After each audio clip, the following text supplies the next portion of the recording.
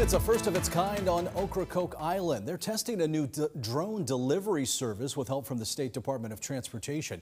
They're testing delivery items that could be useful in emergency situations. Yesterday's trial flights are a part of the FAA's Beyond program. James Pierce with NCDOT stresses the importance of this program because it now offers another way for officials to give support. Think about somebody who's stuck on that island and needs insulin or needs a new inhaler refill. A drone like this could get it to them very quickly. They are also working closely with the Ferry Division Department to oversee this project.